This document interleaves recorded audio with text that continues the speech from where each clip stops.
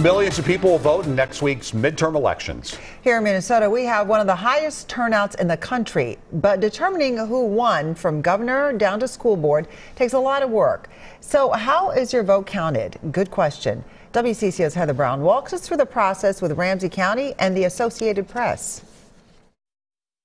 We'll start with this.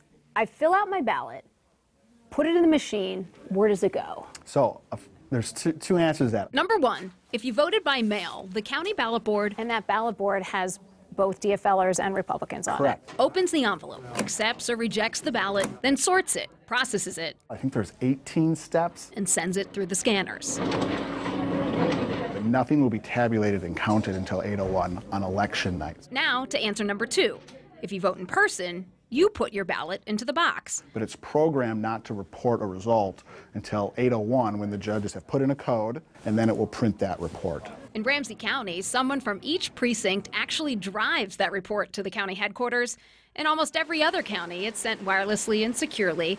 And once they're there, the absentee and in-person votes are combined. We merge those results into one, and that's what gets sent to the Secretary of State, and that's what your viewers will see on election night. Well, this is happening here. At the same time, The Associated Press is also watching the vote totals. and they're partnering with media organizations, including right here at WCCO. We have stringers in almost every single county. Brian Scanlon is the head of election services for the AP. We'll have over 4,000 stringers on the ground. Those reporters call in to the AP's Vote Center, where people there gather that data. They gather results from Secretary of State and local election offices, too. The one thing that all of those sources have in common is that they go through AP's vote verification process. That's a group of experts who've studied. Any changes in election laws, any changes in rules, how the votes are going to be released that night. They'll flag any numbers that don't look right. So it's some sanity checks mixed with some real deep math. Do you still do exit polls?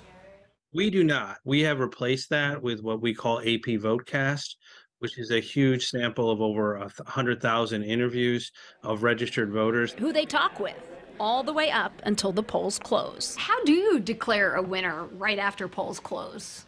Well, it's a combination of things. They're looking at, the pre-election polls. They're looking at historical voting trends, registration totals. They're looking at similar races. And in the races that take hours or days. Certainly a historic moment as well. If there's any path at all for the trailing candidate to take over the leading candidate, we leave it uncalled until we're confident. How confident should voters be that this is all secure? Very confident. We're, I think, right now at close to 80 citizens who are helping support elections in Ramsey County. And that transparency and all the checks really should provide a lot of confidence to Ramsey County voters. Heather Brown, WCCO 4 News.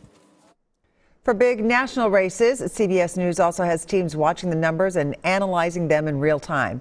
That way we can bring you results as quickly and accurately as possible.